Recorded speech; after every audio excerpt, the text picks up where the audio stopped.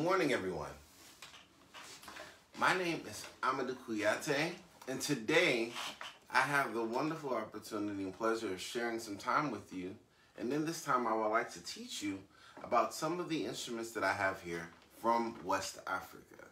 And in particular, when I speak of these instruments from West Africa, I'm talking about instruments that belong to an ethnic group or people known as Manding. So when I say Manding, I'm referring to a group of people who were a part of an empire that existed in ancient West Africa, and these people are still here today. And a lot of times when we say Manding, there's an association that's made to an empire known as the Empire of Mali.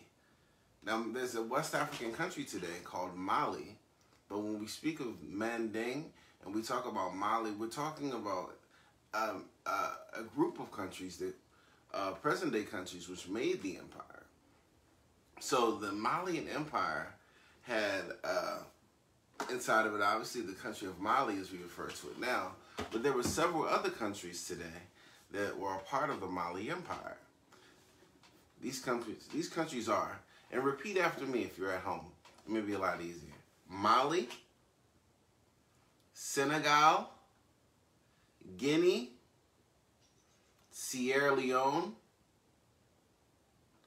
Ivory Coast, the Gambia, Burkina Faso, and these are the main countries that are part of the Mali Empire. You also have Liberia, and it was such a large empire.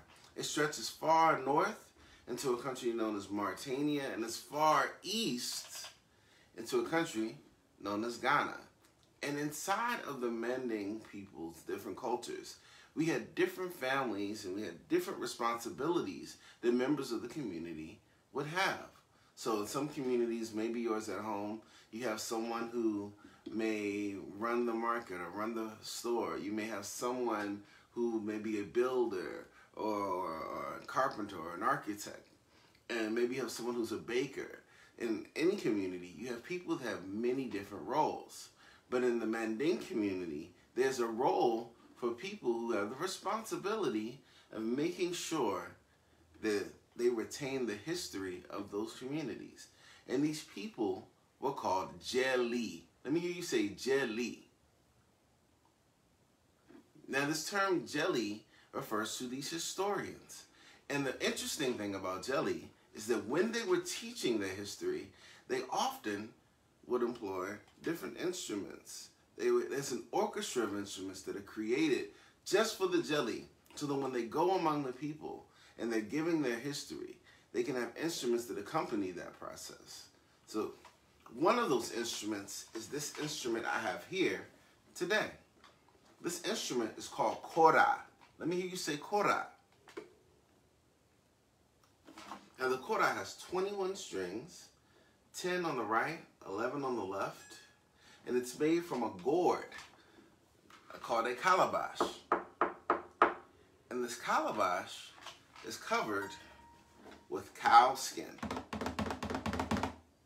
So the Kora, even though it's the baby of its orchestra, it's been around for many, many, many, many years. And the Kora is one of the tools that the historians would use when they were going around the communities and teaching the community about their history.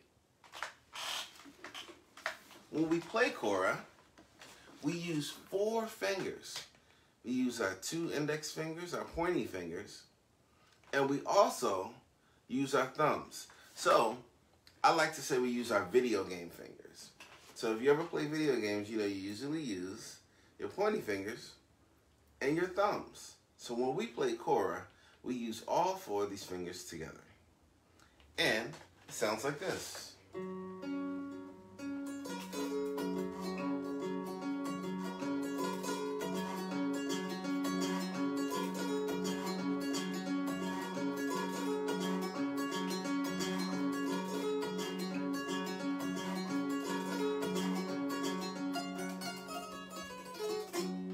So when the historians or the diali will be telling their stories, there's music that's created for each story.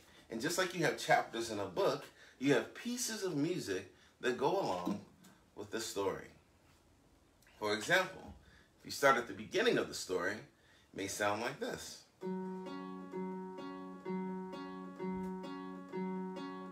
And as you go further into the story, you may begin to hear this.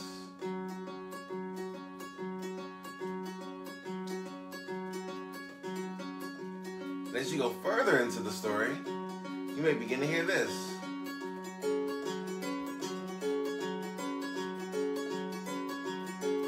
And as you go further and further into the story, you may begin to hear this.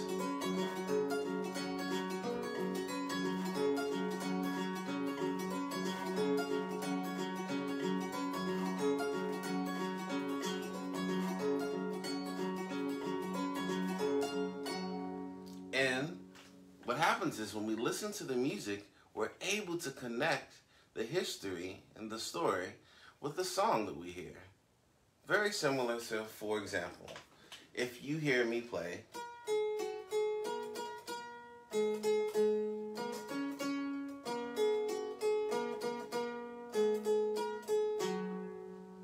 now, I didn't have to say much, but when I play this melody, some of you guys out there know exactly what story I'm talking about.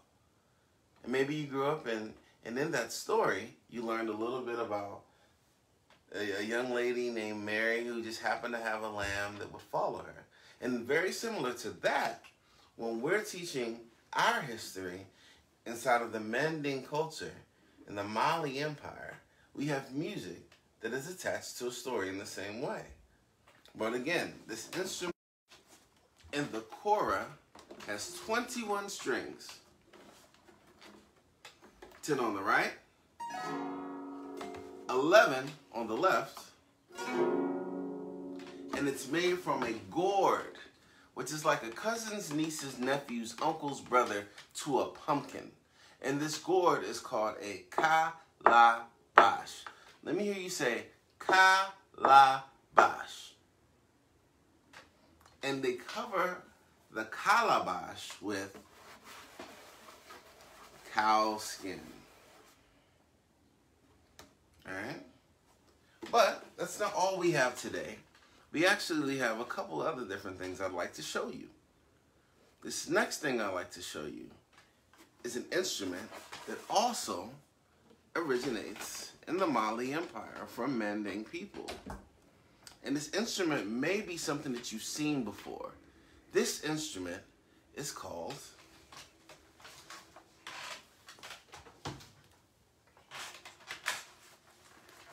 a djembe. Let me hear you say djembe.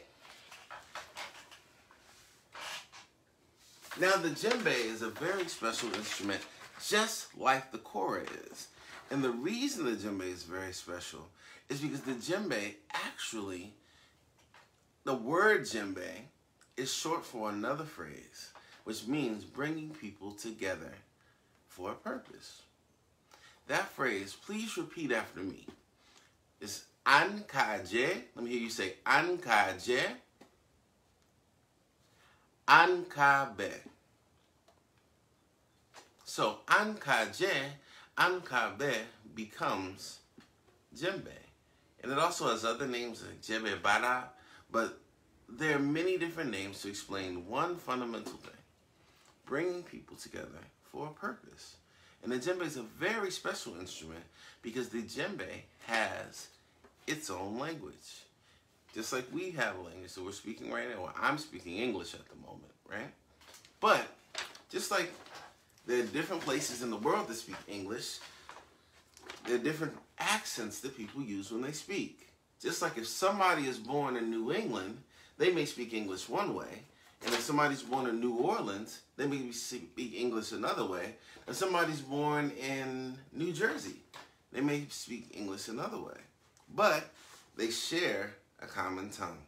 And the djembe has a common language that it shares. And that language is based on 3 primary notes. 3 primary notes and many different secondary notes. The 3 primary notes of the djembe, we have a bass, tone, and slap. bass, tone, and slap. So, when we play djembe, I need you guys to take your hands and make a triangle shape, like a pyramid. Now, I have a djembe in front of me, but if you don't have a djembe in front of you, what I would love for you to do is take this shape, bring it down. We're going to use our lap as if you had a drum in front of you. But you take your shape and your triangle and you bring it right down. If you have a drum in front of you, then you bring it right down to the edge of the drum. Now when you play djembe, you play from this part of your hand up. See? We don't just use our fingertips. We play from right at our knuckle line up in this shape. And you have your bass, tone, and slap. Now, what I'm going to do is I'm going to take a moment to show you how we use bass, tone, and slap when speaking language on the djembe.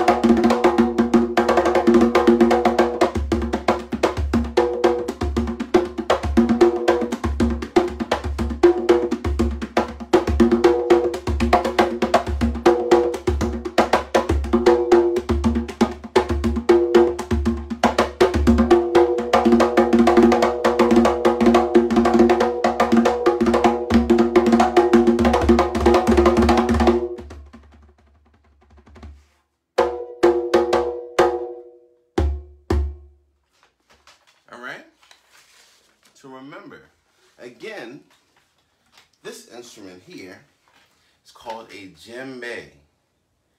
Now, there's some very interesting things about the djembe, besides the fact that it has a language, like we spoke. It has three primary notes, are slap, tone, and bass.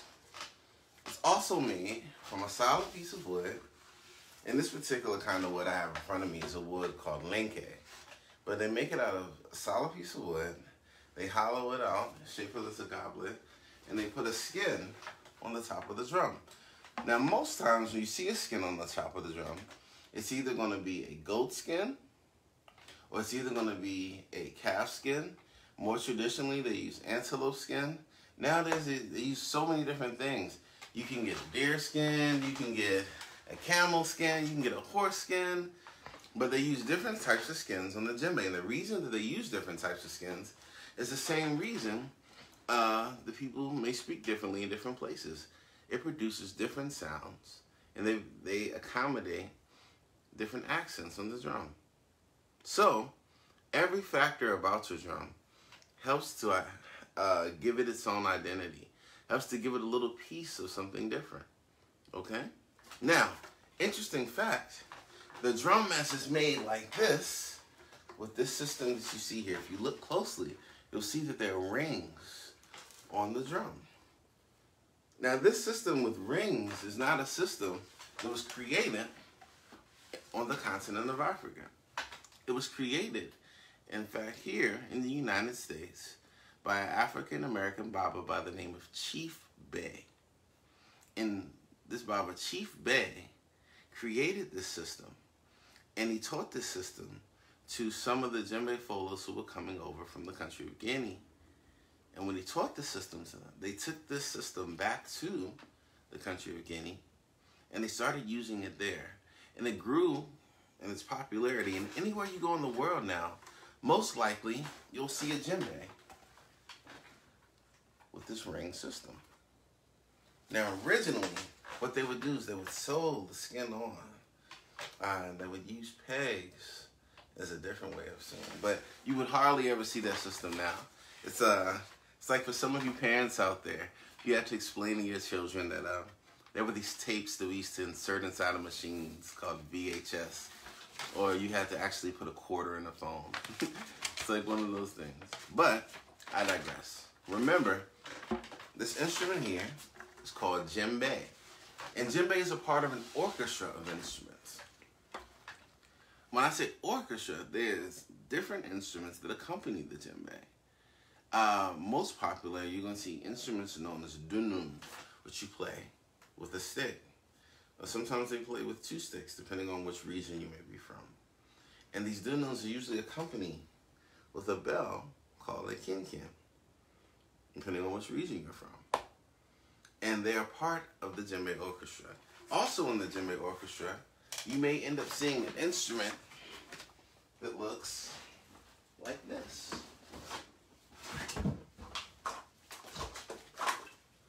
This instrument is called a bala. But this one is a little bit smaller than they usually come, where the Manding people play them. But this is my son's bala, so he wanted me to be able to show you guys his instrument because he loves music. And this bala is the progenitor or ancestor to your marimba or your xylophone. And the Kora, even though it's a baby, belongs to an orchestra. It is an ancestor of some of your more popular modern instruments that you see. There's certain kind of lutes and harps and banjos that all come from the same tradition from which this comes from, on the continent of Africa. So, before we do any more talking, I would like for you guys to help me. We are going to learn a song together, okay? If you're ready to learn this song, let me see you go like this. Then let me see you go like this. Then let me see you go like this. Now, the meaning of this song is as follows. Repeat after me. He who breaks the hammock does not sleep well. Now, for some of you guys out there, you may know what a hammock is, but for those who may not know, a hammock is this sort of sleeping device that sometimes you may see it attached to two trees, and it sits in the middle, and people tend to lay back and rest on it and enjoy themselves, you know, especially if you're somewhere like a beach or you're somewhere outside, right? Maybe on your porch, some of you guys even have hammocks. So, in this hammock, the point of the story is if the hammock is broken and you try to lay in it, what's going to happen? You might fall on the ground. You might not have a good night's sleep. So the moral of the song we're going to learn today is to take care of those things that are important to you. And after, I'm going to ask you guys, what sort of things do we need to take care of that are important to us? So, in our song, please repeat after me. Say, Lama biale jojute. Say, Lama biale jojute. Kole bidona. Now, I'm going to say, Lama biale jojute. And when I say this, you're going to clap and say, Kole bidona. Let me see you try. Let me see you go. Kole bidona. Again. Kole bidona. Again. Kole bidona. So, when I say Lama biale jojute, kole bidona. Let's give it a shot. Lama biale jojute, kole bidona. Lama biale jojute, kole bidona. Mama biale jojute, kole bidona. You got it? So I'm gonna drum, and when I say my part, you know your part, okay? Remember, your part is here. Kole bidona. So I want to see my clap, and I want to hear my song. Here we go.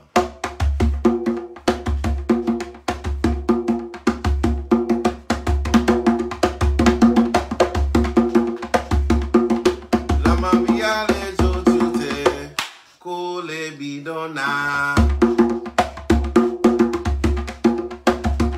Not bad. Let's see if you're listening.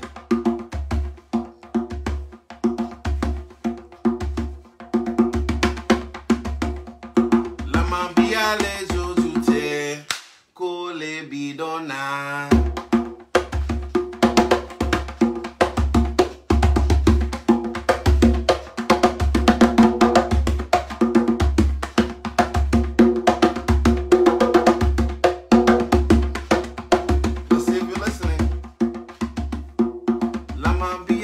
jojute, kole bidona.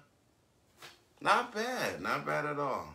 So, today we had an opportunity to learn about some different instruments. We had an opportunity to learn about this one. Who can tell me what this instrument is called?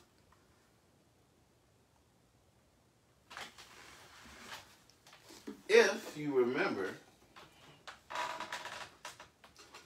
that's wonderful. And if you don't, the name of this instrument again is called the kora. And how many strings does the kora have? That's right, it has 21 strings. 10 on the right, 11 on the left, and it is made from a gourd called a calabash. Okay? And the calabash is covered with cow skin. And does anybody remember who plays the kora? Let me give you a hint. Inside Manding culture, they were historians.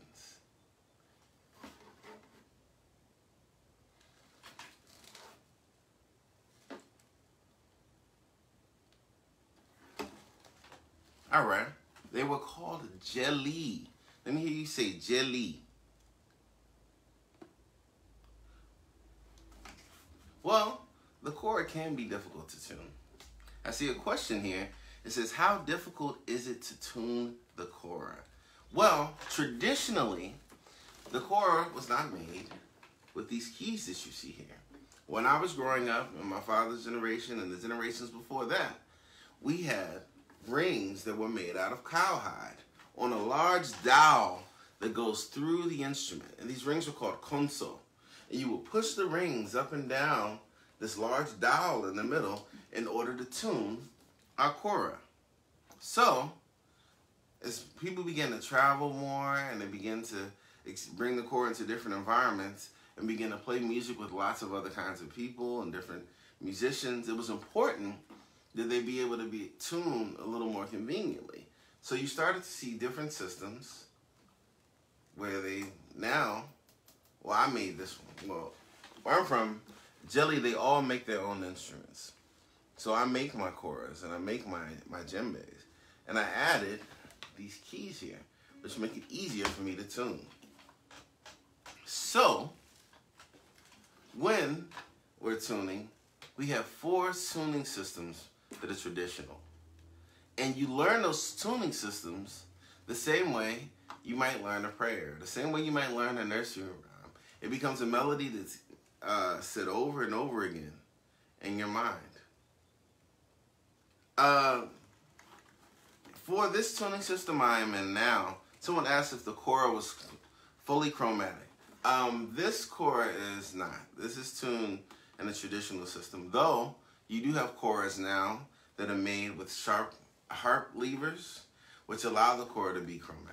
But I am able to play in diatonic scales. So I have a so. But if we were on a keyboard, I wouldn't have all 12 notes in the cycle. So let me see. Let me come to some other questions.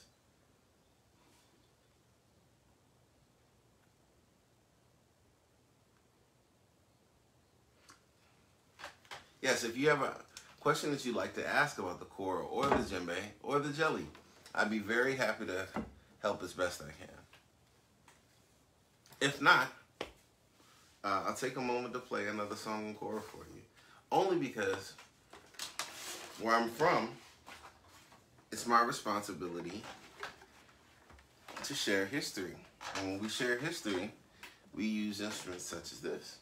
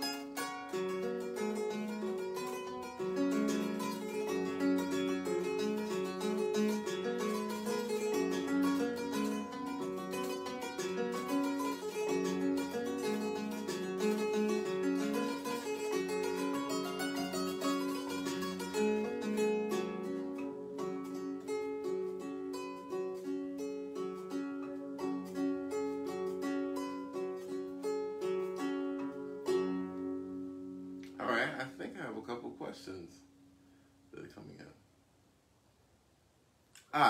Can I spell the name of the string instrument?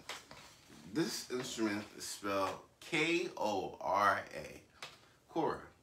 K-O-R-A.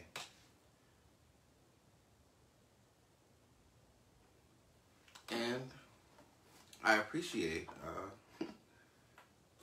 you guys tuning in with me today. Thank you to Strathmore for allowing me to share with you. And I know you guys can look forward to other amazing and wonderful artists that will be presenting through Strathmore. But before we go, I need for you to always remember that when you're learning about things that you don't know in the world, and this world has so much to offer, always come with your cup empty. Always be open-hearted and open-minded to learning new experiences. So I'd like to thank you all. Again, my name is Amadou Kouyate, and I'm happy to have shared this time with you today. Okay? So have a wonderful day, everyone, and I'll see you soon. Bye-bye.